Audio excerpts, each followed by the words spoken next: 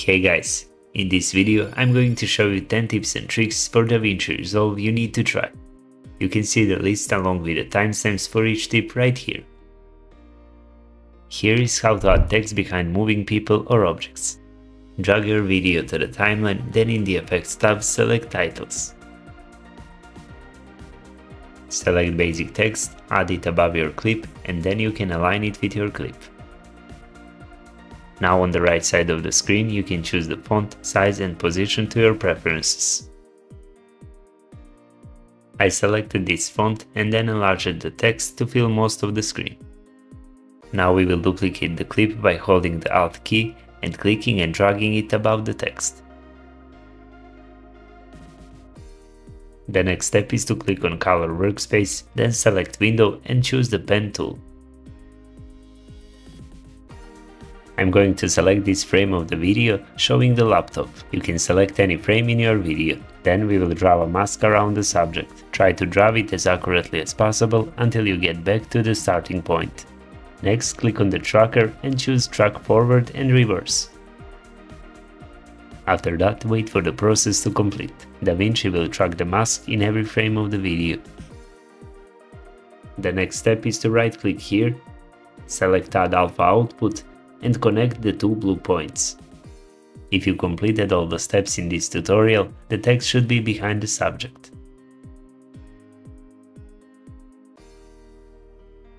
Now let's learn how to create a compound clip in Davinci Resolve.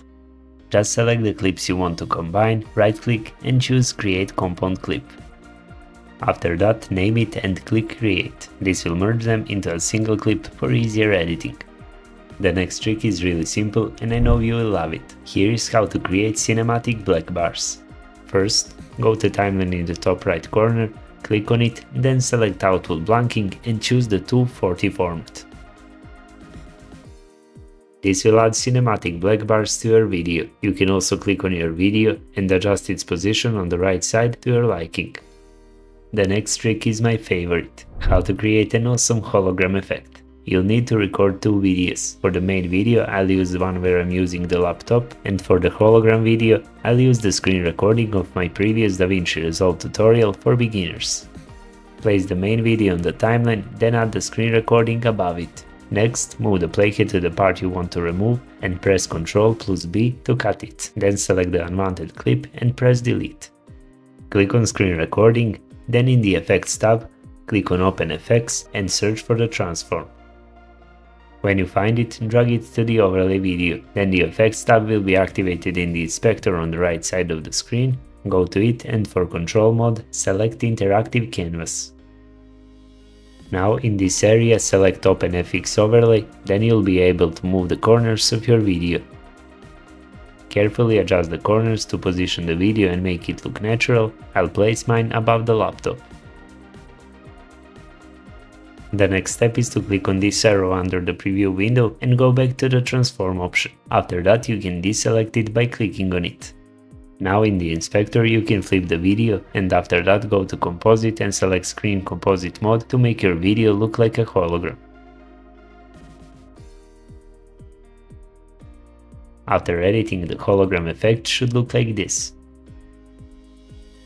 Now I will show you how to install and use the Aegis plugin with editing packs in Davinci Resolve to make your videos way better. It comes with several free editing packs, but you can also purchase extra packs that will be really useful for your editing. First, visit the link in the video description, then log into the Aegis website and then you can download the pack manager for Windows or Mac for free. If you want to enhance your videos even further, you can purchase I Want It All bundle, which includes the best editing packs at a great discount. You'll receive lifetime access to all the packs listed below. Once you download the pack manager, extract it like I did, and then install it by following the simple steps. After installation, you can find the pack manager here, right-click and select Open Standalone to launch it, or type Aegis in the search bar to open the software. Here you'll find free packs like the Started pack, which includes a variety of great effects for your videos. To return to the home page, click the Home button in the upper right corner. You'll also find a pack of free sound effects that I find very useful for editing. Here are a few examples.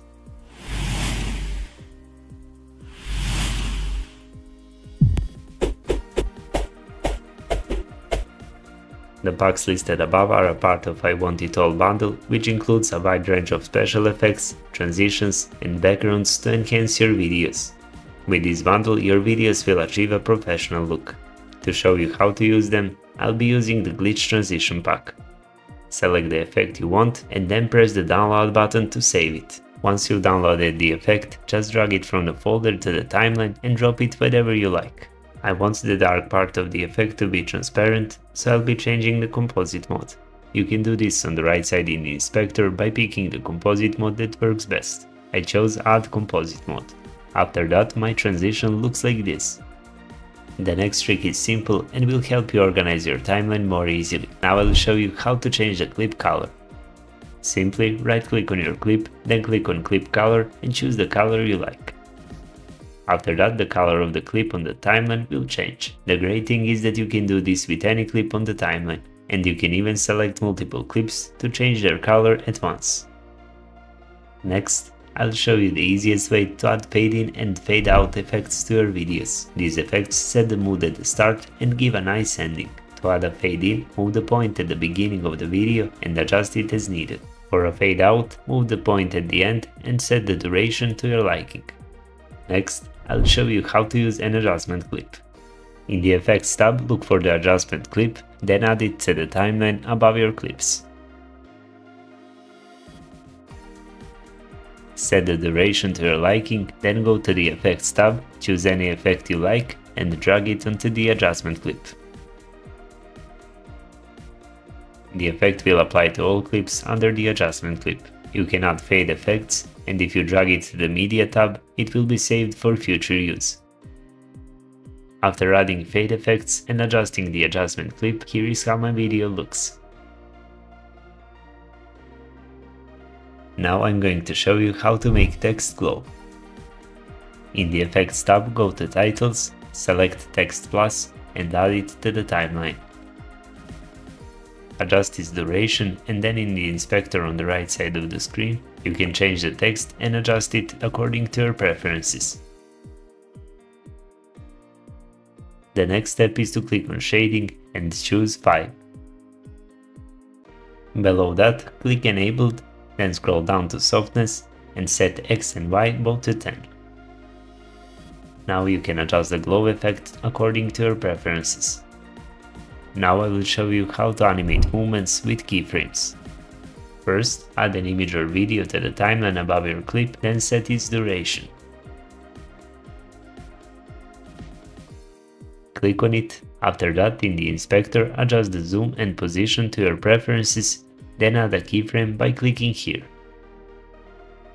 Then click on the keyframe button at the end of the image to see the keyframes and be able to manage them more easily. Now you can simply move the keyframe you added wherever you want your animation to start. After that, adjust the position on the right. I've chosen to set the starting position outside of the frame. The next step is to move the playhead to where you want the animation to end. Then adjust the position as you like. You can repeat this as often as you want and easily adjust the animation duration by moving the keyframes. Here is what my animations look like after editing. Thanks for watching. If you found this video helpful, please give it a thumbs up and subscribe for more videos like this one.